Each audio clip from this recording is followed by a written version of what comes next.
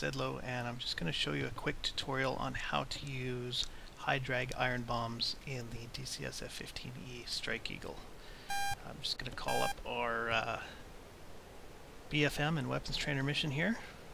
We're in the F-15E. Let's first of all select the target point, which is 2, so 2 decimal for target. There we go. I'm going to go air to ground mode. Let's call up our targeting pod here. Let's call up the ADI here, just so we have some reference, because the weather is bad. We'll go into our packs page, press that little M in the corner, armament, air to ground. On this particular jet, we've got Mark 82 airs, Mark 84 air, and Mark 82 snake eyes. Let's do snake eyes here. Select them. Down here, CDIP, press that button once, and we're going to ripple them off. So RP multiple. We're going to select how many here. Okay, this button does the 0, and this is the individual. So we only have 6, so we'll go 6 here. The interval, we're going to have to put a value in here, otherwise they all come off at the same time and they could hit each other. So let's go 0.030, 0.3.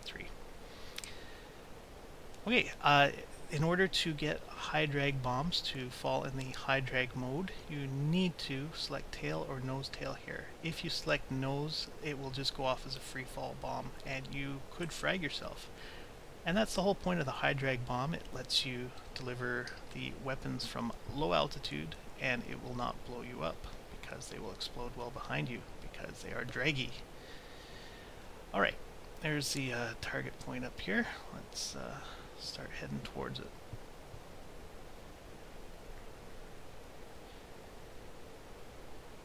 Down to about 500 feet or so.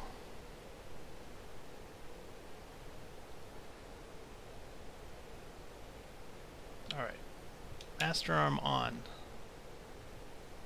Can we see some targets here? There they are. Okay. Almost there. When the thing gets on the thing, we'll press the thing. Boom. There they go. Let's watch.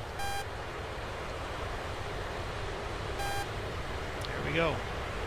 Hit 2 of them. Not bad. So that's how you use air-to-ground high drag weapons. If you enjoyed it, take care.